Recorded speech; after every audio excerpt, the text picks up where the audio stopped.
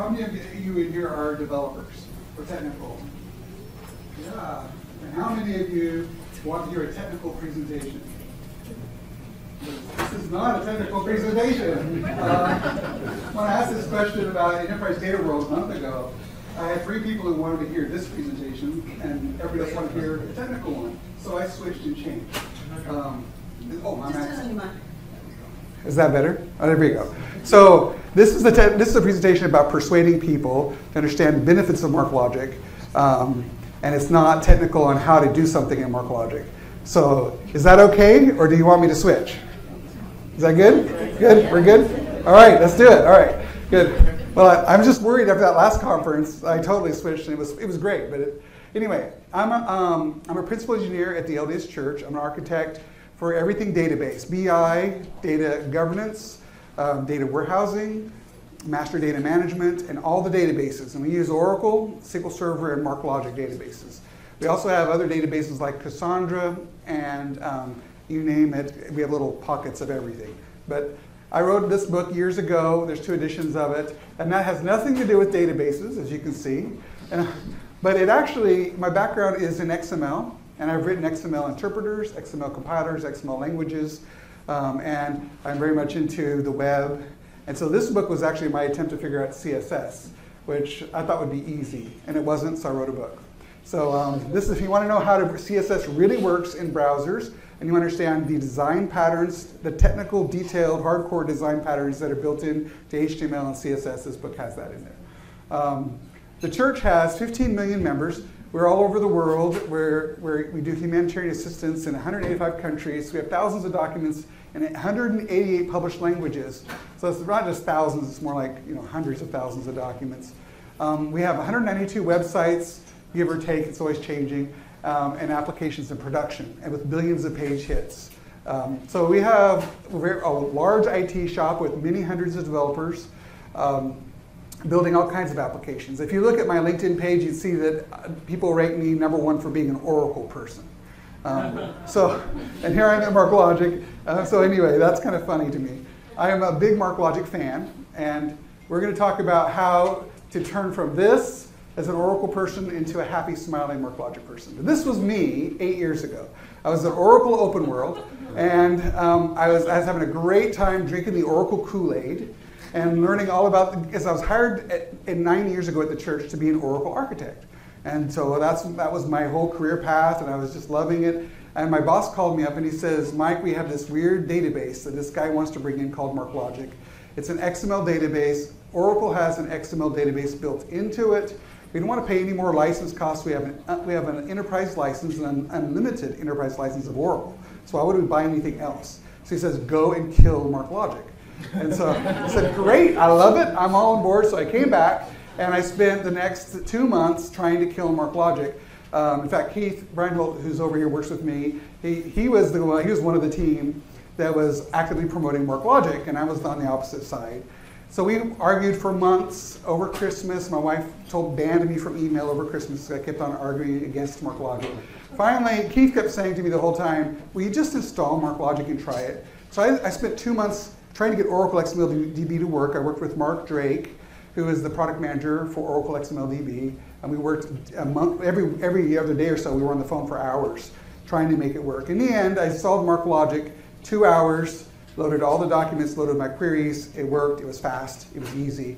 2 months, 2 hours. That was my introduction to MarkLogic. Then I went to my boss, who is an Oracle guy, and I learned the hard way of how to convince an internal organization to use something strange and weird that is unproven in the industry. And so, again, I got that look when my boss says, you're nuts. And then, but then I learned how to persuade. And this is the whole story today, is about how to persuade people who don't understand new technologies to accept something very strange. Today, we've been very successful with MarkLogic. We have as many MarkLogic servers as we do Oracle servers. So 8 years later, yeah. So it's been a great So anyway, every organization needs, the first thing is you need a champion. I became the champion of NoSQL. And if you see NoSQL on the slide, it means MarkLogic in this case, in the organization. It was very painful. We had debates all the time throughout the organization with developers, and they fought me left and right on everything you can imagine. I talked about how xQuery is a functional language and how awesome that is, and they go, that's stupid, we don't do functional. I talk about MarkLogic's an app server, and it's a database, and it's a search engine all in one. Well, that's stupid. We have databases and search engines and app servers. Why are we combining them here with a strange, dumb language called xQuery that's not popular, and I do Java. And so we even had people going, we're the app server team. MarkLogic should be on our team. At one point, the MarkLogic moved from the database team to the app server team. It's moved to the web teams. It's moved to the content team in publishing. It's moved all over the place. Finally, it's landed for the last 5 years back in our enterprise information management database team. All the time I've been involved with as an architect for MarkLogic, but it's moved around because it's a lot of things and people don't know how to classify it. So you need a champion to handle this. I think the reason why MarkLogic's been successful at the church is that it works, but I had to do lots of training. I had a champion. I had to fight when it was, at one point, they got up to upper management and they wanted to kill it like crazy. I even had our director of engineering over all developers come to me and he goes, Mike, we don't need MarkLogic. We can just build this. We have Lucene. We can just take the open source stuff and we can build our own. And I had to explain all the things that was in MarkLogic that you'd have to build. So I brought this whole thing up to upper management, and they were trying to kill it, and I had to argue with upper management for months. Finally, it got approved. So you need to be influential if you're the champion. You need to convince the developers, convince upper management, and you have to be really tough-skinned because it is tough. I'm not kidding. If I took off anyway, there's like stripes across the back. No, it's not. But it's tough. So this is the picture. You'll see a theme here. I took pictures at Yellowstone, and that reminds me of one of my bosses. I don't know why, but I think it's the look of like, what? Are you serious? I'm going to tear you up. What are you talking about? So you got to get management to buy into this thing. If you're an enterprise like we are, we're large. We're the equivalent of like a very large Fortune something company, international company. The size of if you want to compare it to a government, because we are a nonprofit, but like the size of Switzerland. I think that would be the size of what we are. So we're an enterprise, and upper management likes enterprise databases. So that wasn't a hard sell for us. But if you're a startup, they don't like that. They like open source databases. And we're huge.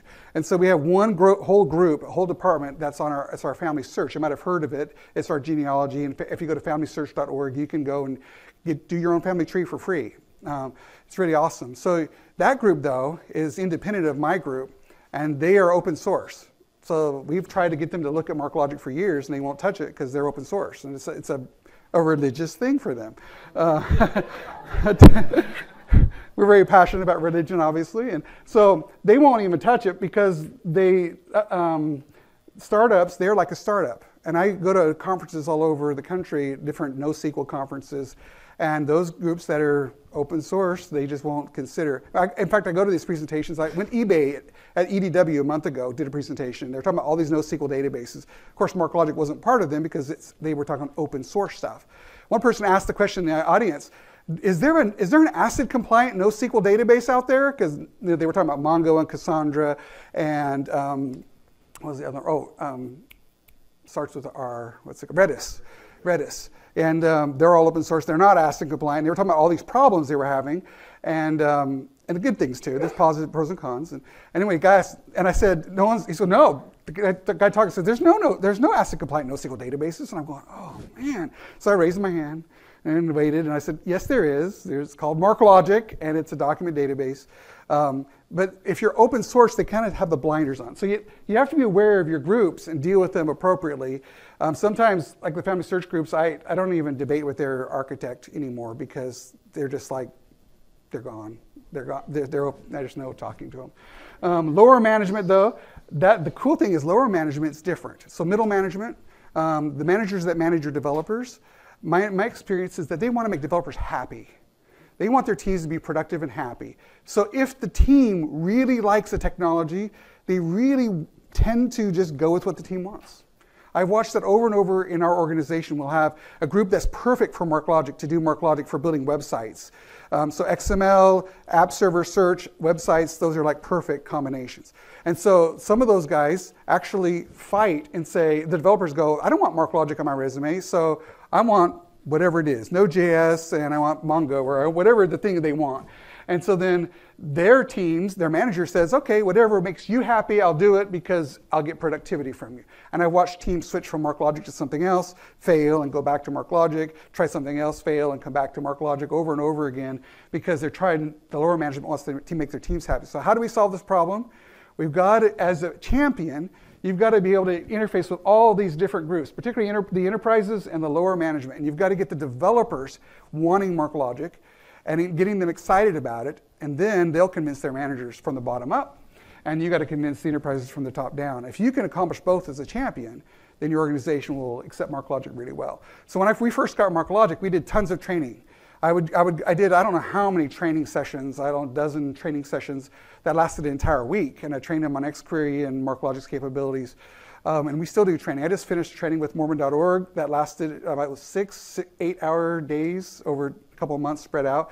And then I did our LDS.org is another website we have, and I did that team, which was about a 50-person team.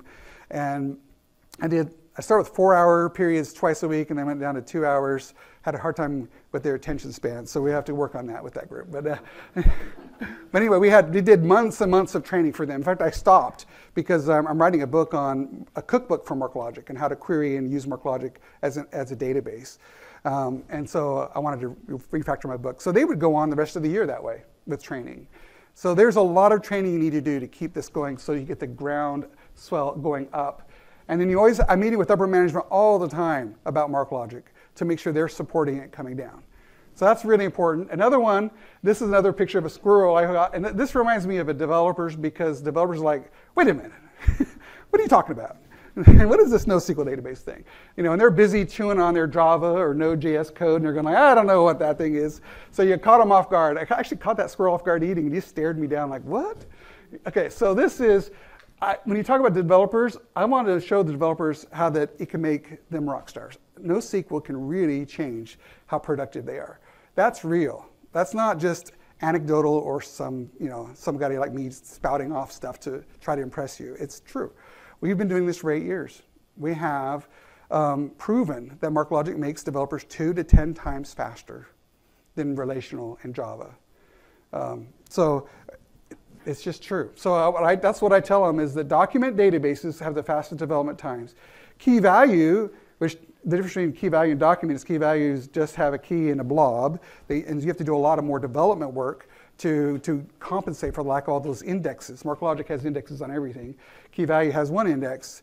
Now they're merging together, so some key values have secondary indexes, but you have to do a lot of coding to compensate. So you're not as fast at development because you're writing lots of code, but it's really fast because the database is kind of stupid. You just put a blob in with the key and give it a key and it gives you a blob back. I mean, it doesn't have to do much, so it's just a real simple technology, but it's really fast. Wide column like Cassandra is really built for internet scale, ginormous clusters. It's built around that. Horrible to develop it in because it takes you forever to model your data. For example, we have Cassandra, I know firsthand, and I've been to lots of Cassandra trainings, and the idea is you take every query you ever are going to ever write, and you create a table for it. I'm not kidding. This is you go to the website, every query you will ever do on your database has to have its own specialized table for that query. And you materialize every query.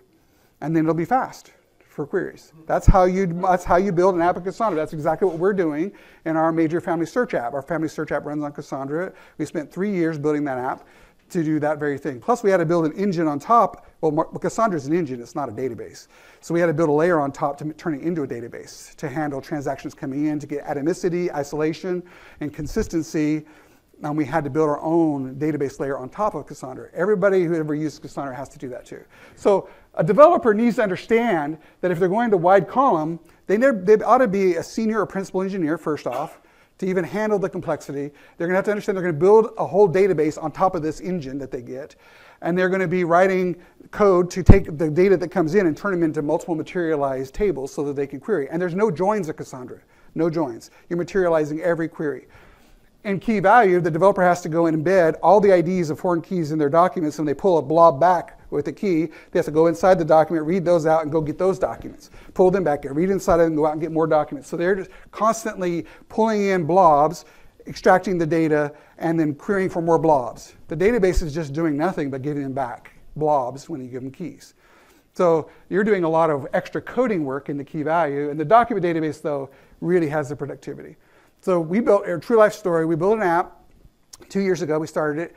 The original, it was a rewrite of an older app.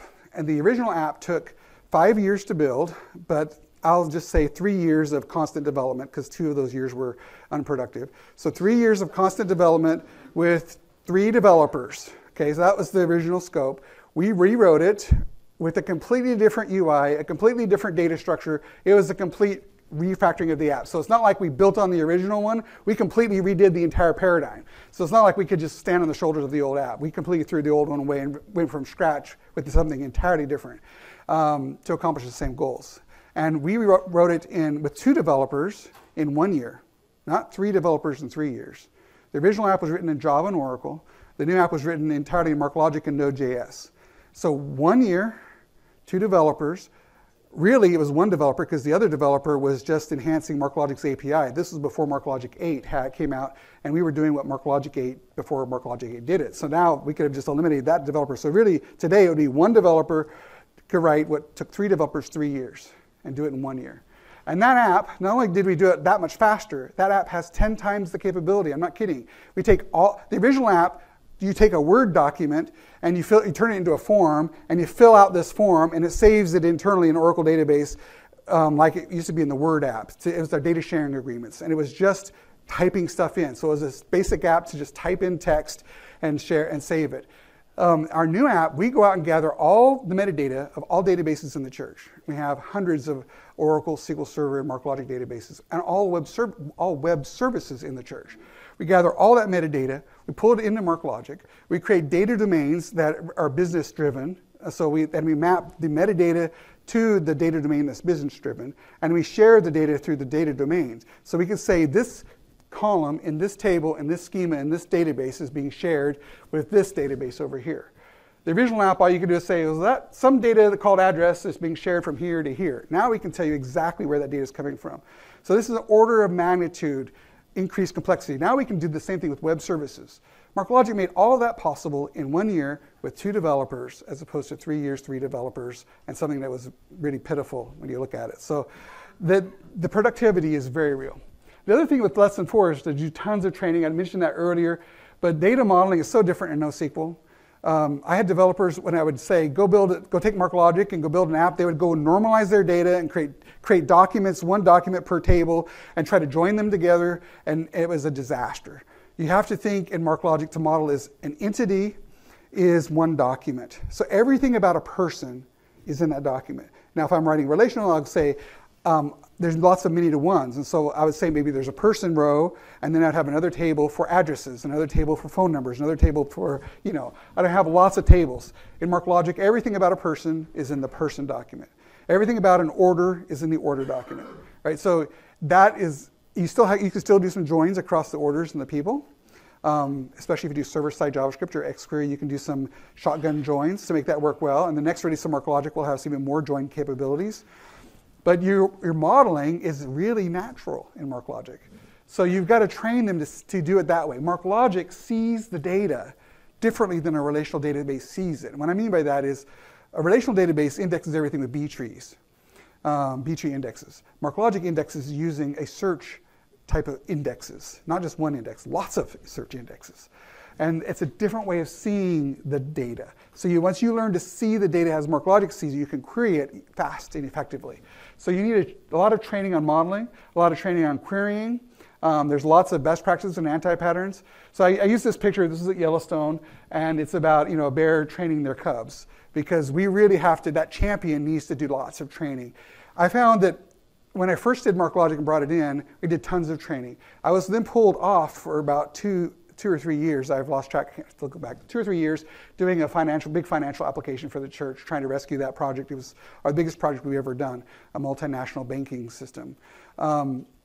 Then I came back to MarkLogic after that. During that period when I was gone, I wasn't doing any training on MarkLogic. There was no MarkLogic champion left.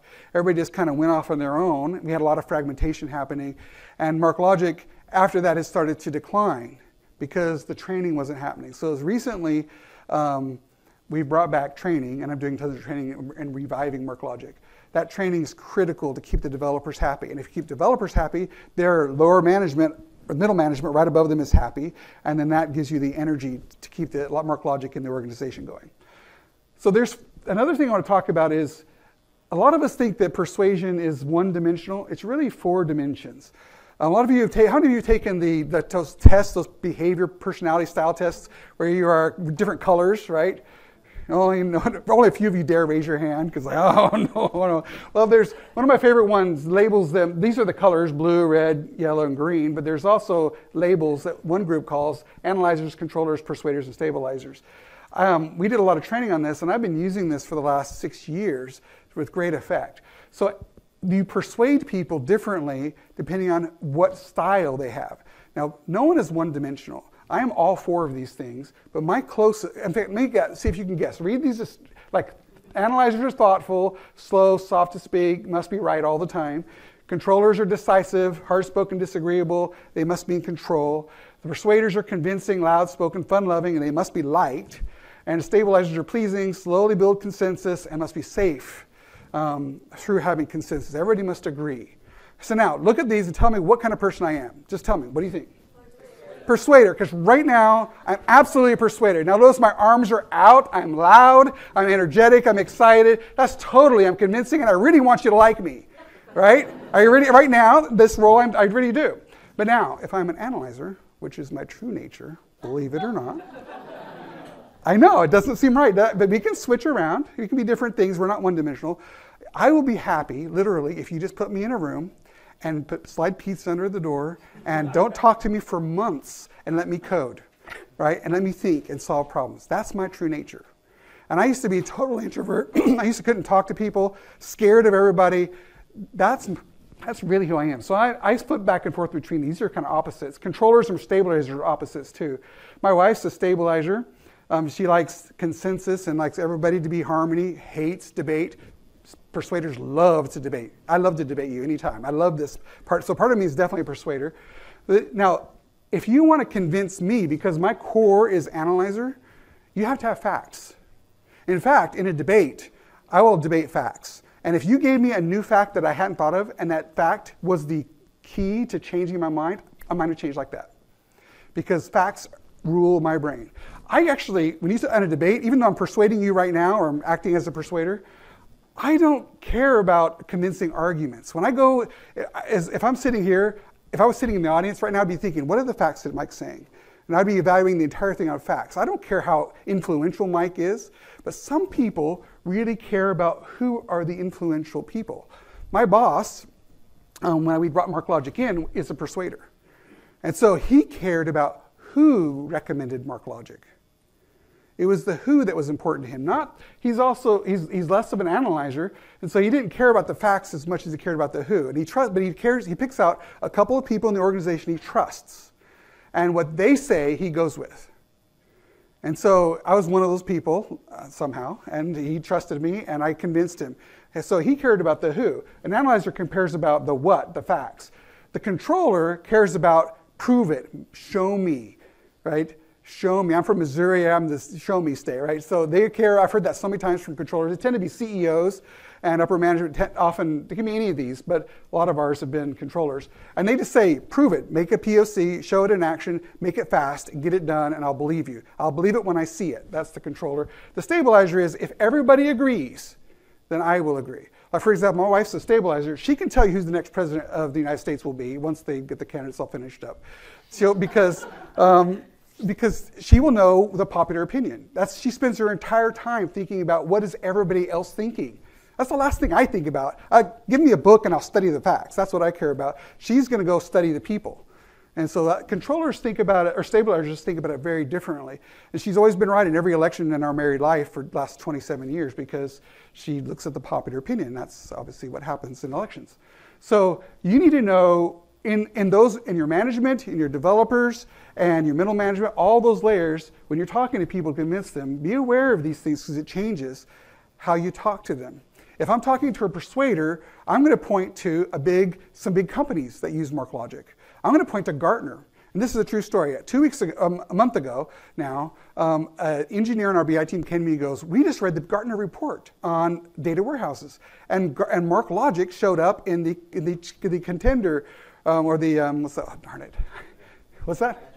In the Magic Quadrant, and there's the Leaders Quadrant, and then there's the Challenger, thank you, Challenger. So MarkLogic showed up in the Challenger Quadrant, and they were impressed. Why? Because this guy was a persuader, and Gartner's influential, and they said, wow, if Gartner is saying MarkLogic is a challenger, we ought to look at him. I've been telling them facts for 8 years. It didn't matter because our entire BI team is hired by people who are persuaders, and our BI guys talk to businesses, and they always hire persuaders in that group and on our teams. So 50 BI guys, and they're all persuaders. So they only care about what other people say. It doesn't matter. I tried this forever. Totally failed. I had to make MarkLogic successful at upper management by building apps really fast on it. And it was really Stuart Shaline, who's at the conference. He used to work for us. And he built apps for our CIO. And our CIO was a controller persuader blend. And so he loved to see apps built in weeks. You know, he could build this complex app in a week, and he'd go, yeah, that's the one I want. Fast, easy, quick, done.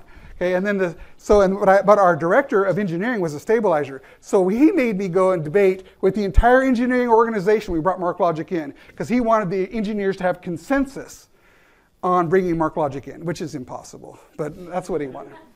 So when you talk to analyzers, use the facts. And here's some facts that I like to use. So I like to make sure that the facts align to the dearest principles of database and the dearest principles to themselves. So an analyzer, the facts are who they are. Their work is who they are. This is part of them. If you argue facts with an analyzer and they don't believe in your facts, I mean, they're arguing from their deepest part of their soul, right? Their facts are who they are. So you better have your facts right and better focus only on the facts and get emotion out of the way and talk quieter and slower and more patient. And it's hard to do in a presentation like this because I'm getting excited again, but that's what you need to do. And so you'll go databases, NoSQL databases scale horizontally. It's basically an engine, but MarkLogic's much more because it's a true database. And it's typically ideal for startups, but MarkLogic is enterprise ready. So you can see already that MarkLogic can cover wider ground. And few NoSQL engines are ideal for enterprises, but MarkLogic is because it has ACID compliance, multi-model, mature features, usable right out of the box. Plug it in, run it, and do your stuff. You don't have to build a database on top of it like Cassandra. And it's exceptional for developer productivity. And a lot of developers are analyzers. I think everything I say, that's an overstatement, of course. There's all styles and everything. But I found that a lot of them are because they like to sit and think and be by themselves and write lots of code. And so this works really well for developers in a lot of cases. Controllers are often your executives. Again, these are all broad statements. But they really like to make sure things happen. And so what I do there is we want to make sure that these are real concrete things that executives care about, like lower cost, faster development, lower infrastructure costs, scales globally, global available, enables data sovereignty. But you know what? These are all facts because you can see I'm an analyzer, so I'm going to put facts down here. What does the executive really want? Action. They want to be able to say, I want to see how fast you can make that database built. Can you get it done in a week? Done. You're hired. Done. Great. Done in a week? Great. Now build another one. I mean, it's just do it. Show it fast. So more than anything that I have here is show the reality of how fast you can do it. Persuaders, it's really the who. So Aetna does MarkLogic. Deutsche does MarkLogic, right? The big guys, and have them talk to it drives me crazy. I go to some of these conferences, and I was at Oracle World this last time, and they have these sessions where the CEO brings up all these other major CEOs of other companies, and they do this thing, right? They're all doing, well, we use it, therefore it's good. Now, I'm an analyzer, and I just go, that's stupid, right? Give me the facts. Don't tell me who's using it, because you just paid them off, right? So, but persuaders are truly influenced by the leaders. Now, I'm more influenced if you had an intellectual person who is a thought leader, talking about it and who actually had hands-on experience in it. That influences me more, and that would persuade me. And that's the role I'm playing here. I've done this for 8 years. I've hands-on. We have teams doing this. I know it works. So I'm being that kind of persuader right now. But the other thing is, if you're dealing with a persuader, they want to be liked by you. So you want to be likable. It's funny, I watch these conversations where you get an analyzer who's dogged and determined. My facts are right, and they're just like, "Ugh." And then the persuader's like, can we go have fun now? I want to go play golf. Can we go throw frisbees? Can we do something fun? Can we have a party? I want a party. I want a party. Come on, it's a party. And the guy's, I want to talk about facts. You got to believe me. And I've watched this like, boom. And it doesn't go anywhere. You got to have the persuaders have to have fun, and you got to be lighthearted and happy, and then they'll listen to you. So analyzers and persuaders tend to like blow each other up. And if you can imagine now, psychoanalyze me, I'm an analyzer and I'm a persuader. So in my brain, I got both of them going off all the time. It's awesome. How to influence stabilizers? It's easy. Popular opinion. You got to make sure, but you got to make sure that you don't ruffle the feathers or make waves in the organization. Stabilizers care about the relationships between people. So they don't want, if you move their cheese, bringing MarkLogic in moves a lot of people's cheese, right? So you got to be really careful about that, and you got to make sure you get a lot of consensus. That means you have to spend, as a champion of MarkLogic, you're going around all over the place, make sure everybody understands, and you're building connections with people. So if I'm talking to a stabilizer, I want to take time to talk about their families.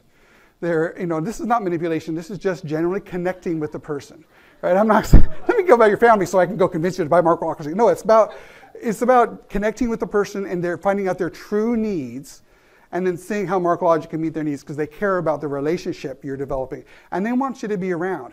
And a stabilizer will commit. When they commit to something, it's like committing to it till the death. I learned that the hard way when I was dating my wife.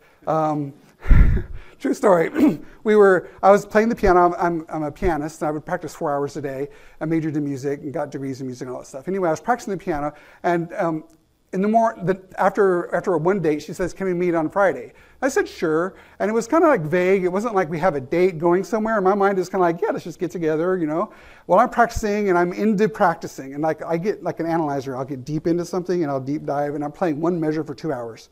And so you think that's weird, right? But I did that. So anyway, I practiced these really complicated passages, and you have to go really slow and gradually speed them up and memorize them, get them in your finger memory. And so I'm deep into thought in all this, and I blow off the time. I'm not thinking, but I'm thinking, I know the time. I mean, it was probably half hour after we were going to meet, and I noticed, I'm late. No big deal, because we didn't have a commitment, Man, when I finally met her, it was the end of the world. I broke a commitment. All I said was, we're going to meet on Friday. Yeah, but you were, anyway. I had to learn the hard way that stabilizers care about relationships and commitments. They will die on the sword to follow through on something.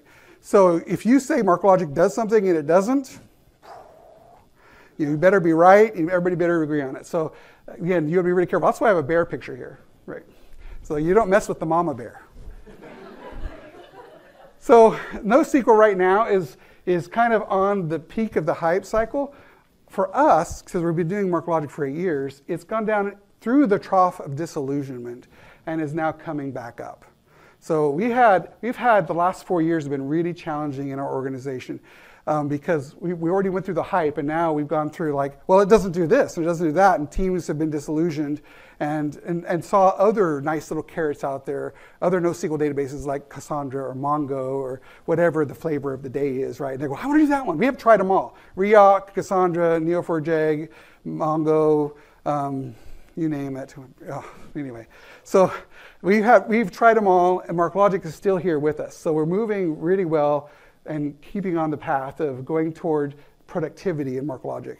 But you may be somewhere on this curve. The industry is at the top, so you might be up here at the top. But I've watched the NoSQL Now conference used to draw a big group, and now it's really to the point where they combine it with Enterprise Data World. So now it's not even its own conference anymore. This industry is falling off this cliff, and it's an interesting time for MarkLogic because it's good and it's bad. It's good in that the MarkLogic for us had already fallen off the cliff and is coming back. And it's like the technology went bad. It's the perception of it, the use of it, it's the hype cycle. But the industry, NoSQL is falling off the cliff right now. MarkLogic's coming back. I think it's a great opportunity for MarkLogic to say, look, the NoSQL vendors are falling off the cliff. You tried projects, they failed you because they don't have enterprise features or whatever it is. Try this MarkLogic thing. It's a great opportunity because MarkLogic is mature and can handle it. The last thing I want to show you is, and I'm going to open it for questions. I want to show you this. This is my favorite slide. I did this it was 8 years ago when I did this slide. I've changed it a little bit since, but this is what I think the power of MarkLogic really is. You can take text, pure text, a story, a narrative, right? And you can load that right into MarkLogic. MarkLogic will actually parse all the words, and you can search it. So that's useful all by itself. But then you can also go in and mark up things in MarkLogic and say, oh, this is a person. E.F. Codd wrote this article about the relational model of data for large shared data banks. And this is the original article that created the whole relational revolution. And then you can say it was done at the research laboratory in San Jose, California, and published in Information Retrieval. Right? You can mark up all this data. Even the data is published June 1970. So think about that. Relational databases were born in June of 1970. So here we are, and we're in the middle of a new revolution, the NoSQL revolution. Now I could take this text and mark it up, and now MarkLogic, which I really like the phrase mark it up and MarkLogic, because that really is the point of the logic behind marking things up. And so this makes the data, it turns the narrative into data. And now we've turned that text into contextual information. We've turned text into information. So MarkLogic automatically does that. And then we can go and create relationships between the data items. That's what semantics does, and those are called semantic relationships. So I can say E.F. Codd is the author of, that would be the author of, relational model of data for large shared data banks. Why wish you just said database, right? Isn't that funny? That word database wasn't even back then. Large shared data banks. Anyway, so Codd was the author of that article. Codd worked for IBM Research Laboratory. Research Laboratory is in San Jose, California. Right? So those are semantic relationships. They're very precise. And then the other kind of relationship in here is structural. This document is a document. Inside the document are sub-documents or subsections, and subsections within subsections. And the structure changes the meaning too. For example, if I say the title here of a whole document really gets applied to each of the subheadings. So this relational model applies to this relational model in normal form. Relational model in normal form applies to the introduction. And you see introduction by itself doesn't mean anything, but because it's a child of relational model in normal form, it has more meaning. And then when I get down into subsections, you can see how the titles carry through. So the structure of a document has meaning too. So when you put all the meaning, semantic meaning, which is explicit markup connecting things using triples, with not just connecting things, connecting data that you've marked up using triples, and the structure of the document combined, you turn contextual information into meaningful knowledge. Because now you've made the information meaningful, explicitly with triples by saying E.F. Codd wrote. The meaning is in the verb wrote. The relationship wrote here, or is author of this article, right? That is meaningful, and it's very precise. So MarkLogic can do that. It has semantics, it can mark up the data, and it combines semantics and data with documents. So this is revolutionary. Now I want to think about, this is more than just for text. This works for JSON, which is for data. Right? This changes everything. I want to think of one last thought. I shared this last year at the conference. When you take a document is related to another document, you have now transformed the industry from being the old style relational, which E.F. Codd invented, from being a table can be joined through foreign keys to other tables. I can now explicitly say document is like a row in a table, but it's rich, it's got nested elements, it's a full entity that truly describes a person, a place, or a thing, or a transaction. You don't have to compromise and have many-to-ones normalized out into other things. You can combine it all together in one rich document, and you can say that document is related to any other document in the database through any other relationship. And you can change those relationships at runtime. You can change the document structures at runtime. You can make document structures complex. You can grow them. You can shrink them. You can add all these envelope patterns and have metadata about them that dynamically changes. This is revolutionary. You can't do that in relational. This is a whole new model. And think about relational, even though you've called it relational model, it's not a relational model, it's a model with foreign keys. MarkLogic can do true relational modeling by saying this document relates in this specific way to that document. That is true relational modeling. And only MarkLogic can do that. You can't do that with any other NoSQL database. You can get close with like Neo4j, which has property graph model. But MarkLogic is true document modeling. So I want to leave you with that. I'm going to open the time for questions.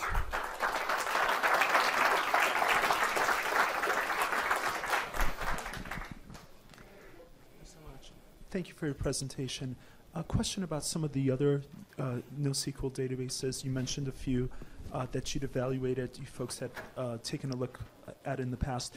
Would you mind sharing if you currently still have instances of those, and also, more importantly, what the decision time frame, the evaluation time frame were in taking a look at those, the cycle of evaluating a NoSQL database? You folks had gone through a few. Yeah, so in fact, my role right now is I'm in charge of all database technology at the church. So I'm in charge of evaluating all of them.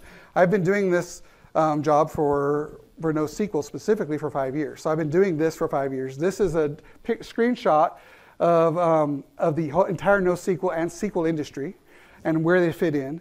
I have evaluated the documentation and the high level of every database on this screenshot. But detailed evaluations, we've done Cassandra, Redis, MongoDB, Couchbase, CouchDB, OrientDB, Cloudant, obviously MarkLogic, Neo4j, and Solar. On the relational side, we have Oracle and SQL Server. We've evaluated MySQL, Postgres, DB2, and not deep evaluations of SAP, but we were impressed with it. It was just too costly. So we've done deep evaluations of Netezza and Vertica, and we have Exadata, Oracle Exadata. So those are, but I can talk to all the pros and cons of every database on this page. I stay on top of this, and I present at conferences about this all over the place. So yeah, I spent 5 years staying up with this industry. The coolest thing about, people in the industry have this hype around ACID and say, well, we don't need ACID. It's a joke. It's not a joke. So for example, MongoDB gives you the same developer productivity that MarkLogic does in the beginning, because they're both document databases, and that's really the core paradigm that gives you the productivity. But then in the end, Mongo doesn't have ACID compliance. So when you build the app to try to scale it with lots of concurrent users, you get consistency problems. Trying to write code to compensate for consistency problems is a big deal. It needs rewrites and principal engineers to figure out the problems. And so anybody who's tried to do anything multi-threaded and trying to coordinate threads and make data consistent, think about a database and trying to do that and writing your own database. So MongoDB has a problem later in the development cycle that bites them and destroys all the productivity gains you got in the beginning. With MarkLogic, it's ACID compliant. So you get the productivity and you keep the productivity throughout the whole life cycle. With Cassandra, you're building all those tables, and it's really slow. You're building an engine first. You're taking an engine, building a database, and then you're writing all those tables and materializing them, and that kills your productivity. But the cool thing when you're done with Cassandra is you've built a custom database for your app. It's like a database built specifically to accomplish the needs of your app, which is the cool thing about Cassandra, but you're going to spend a fortune doing it, and it's going to take a long time. So if you're trying to convince someone not to use Cassandra, your executive who maybe is a controller, to say, well, if you want to spend 3 years building this, or do you want to build it in 6 months? Yeah. Question? These numbers are popularity numbers. Popularity isn't everything, but these in the industry. If you talk to developers, this is how the developers see it. If you are a stabilizer, then literally our organization sees it this way. I've talked to dozens, scores of developers in our organization, and they'll say, yeah, MongoDB is what we want to use, because they consider popularity a big deal, because it's the 4th most popular database in the world. It's after Oracle and MySQL and SQL Server, and then there's Mongo. And so our developers are constantly coming to me and saying, we got to use Mongo. So I have to use all these techniques. I go say, are you a persuader or a controller or analyzer? I think this in my mind. How do I approach you? So I use the right style. And then I approach them with whatever that style makes sense to talk to them, talk them off the cliff on Mongo, and say, look, I explain ACID compliance, and that one's a tough one. You got to study up on ACID compliance. Yeah. Sam. So I'll just put a plug in. If anybody wants to see Mike's entire brain dump on, well, not the entire, but a complete brain dump on these databases, it's recorded on YouTube, and I can give you the link. Yeah, if you YouTube my name and NoSQL and MarkLogic, it'll come up, and you can watch. I just finished an 8-hour training at Enterprise Data World on this, and that's too short of a time. We need more like 16 hours, so or 32. So we can do. I do have a question for Yeah. you, Mike. Can you give us just off the hip estimate of what, like this ranks the popularity of these databases? I presume that your developers have the keywords they want on the resumes. Some of them probably want MarkLogic, some want Oracle. Do you have a percentage, MarkLogic versus Oracle, Java versus Node.js, and is that even relevant? It is relevant. That's an awesome question. Developers are focused on their resumes, and popularity means where can I get hired next? That's a huge factor that kills us all the time. They want Mongo on their resume. So here's how I deal with it. I created an Excel spreadsheet. I went through, MarkLogic has a query by example language, which is almost identical to MongoDB's query language. And I just, in my book that I'm writing, the codebook, I use that and I just say, here's function by function. Here's how you would query Mongo, here's how you query MarkLogic. They're almost the exact same. There's very little difference between those two languages. And then I show them, Mongo can do this much querying, and MarkLogic can do this much querying. So if you want power, or do you just want popularity? And so it doesn't always work. Then I talk about ACID compliance with them. Some of them are just so dead set on resume and names that they don't care. And so the majority of our developers resist MarkLogic because they're looking at their resume, and they either want Mongo or Cassandra. Some of them are absolutely diehards about it. I have one guy who just won't quit talking about Cassandra. It drives me crazy. I can't reason with him or anything. He's just like, we should have Cassandra. It's like, oh. So he's not an analyzer because facts don't work on him. So, yeah. I've probably got time for one more.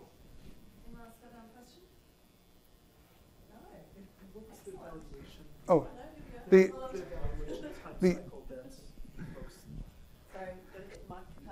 just the part B on the evaluation time cycle that you folks. So I evaluated MarkLogic for 2 months before we brought it in. Then we brought it and made it enterprise ready in 6 months. Our cost is about $500,000 is our rough cost for bringing in a new database into our organization and integrating it with infrastructure and monitoring and all of our processes. And then you're going to have an ongoing cost of like 2 people full-time to maintain the database. So in evaluating other ones, I didn't spend 2 months on each one. Depending on the database, I spent most of my time on the Mongo and the Cassandra. Those were the 2 biggest ones that were the biggest competitors to MarkLogic in our group. And I spent most of my time, in this case, we already have a great license agreement with MarkLogic, and so we have an unlimited perpetual license of MarkLogic.